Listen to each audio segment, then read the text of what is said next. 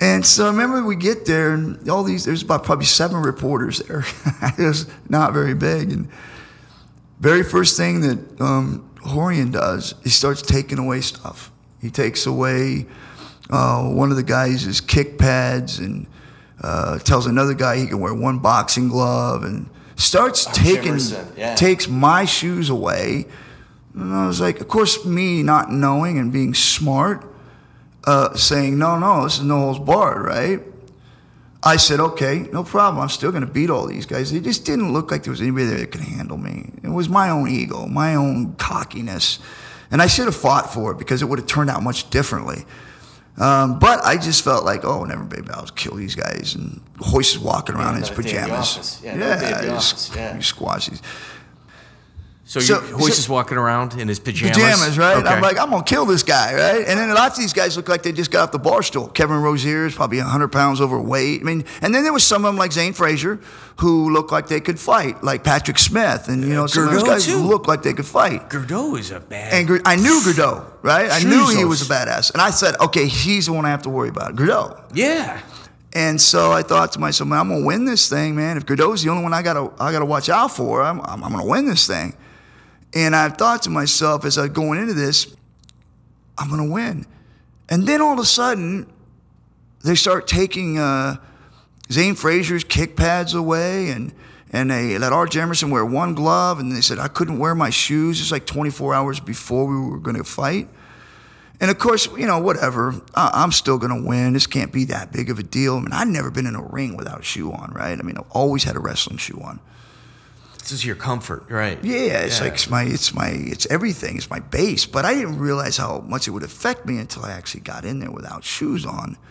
And I remember the very first fight happens, and this is where when we talked up earlier about no holds barred, anything goes. I thought that's what we were doing in Japan, pretty close, right? And that maybe we just bare knuckle, but it can't be much different. But when Gerardo hit that sumo, boom, he punches him. He goes to the ground, he kicks him in the face. Who's that? Tula. Yeah, Taylor Tula. Yeah. Taylor Tula. Oh, my God. He football kicks him in the face. Yeah, it gets his teeth implanted in his foot. Right then and there, you're like, that's no holds barred. That's what we don't understand here. We didn't realize it looked like this. And I thought, it's a street fight. And they were so backwards. They were like, well, do we take the teeth out of the foot? No, let's just wrap it up, leave the teeth in, and then we'll take care of it afterward. I mean, meanwhile, he almost lost his foot because of it. Right. It was. Was there even a doctor there? There was, but it was. Like a chiropractor? What are we talking about? It was a nurse. You just got an EMT. I found him on the way over to the event. He's great. It was weird because nobody really... personally, I just think people were just in shock at what was happening. I can't even believe they allowed that. Well, I mean, you think about the headbutts. How much resistance did they have? Like, did you guys notice, like, even in a locker room prior, like, this might not go? No, man. I mean, yeah, everybody was like, yeah, it's happening, but no one knew what it looked like. I mean, how many people really understand what they're going to go into when you got guys that are professional fighters, right? And all of a sudden you see a football kick. Like a guy in the street kicks somebody in the head when he's down. Headbutts and people punching and biting and pulling hair. And you're like, that's not quite no holds barred that we expected, right? We were thinking more like the fighting and the wrestling and things people are used to seeing in a professional manner. Okay, that's a brawling style. What you experienced was a skill set in Japan. Yes. Like they were trying to figure out what they were doing. Meanwhile, Japan already had the nuances already.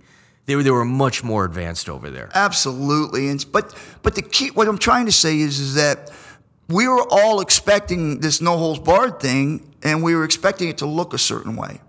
But the reality is that when it actually played out, it was completely different than what anybody expected. I remember a couple of guys in there going, I didn't sign up for this. I was like, no, brother, you did. We just didn't expect it to look like this, right, you know? Right. And I was excited because, I mean, the way I grew up was like, you know, you either got shot, stabbed, or jumped. Right? That's what you had to worry about. But if you were fighting somebody one-on-one, face-to-face, that was a good day. And so when I saw this, I was like, oh, man, this is right up my alley, man. This is going to be awesome. And I remember going against Patrick Smith, and I smashed him. And then I went up against Hoist. He was pissed. He was really pissed. He wanted to fight again. Yeah. But here's the thing. This is where I realized that I screwed myself, because if you watch that, when I went to shoot it on a pad, I shot in and I couldn't take him down. I had to spin him around enough times to trip him and bring him down because my feet were slipping. I couldn't shoot, right? So I ended up getting him down. I heel hooked him. I couldn't. And then when I went back to the locker room, I'm like, okay, it's slick out there. You should tape the bottom of your foot, maybe. No, because it's still, when the dirt gets on that tape, it's even more slipperier. So putting a tape on there would make it worse.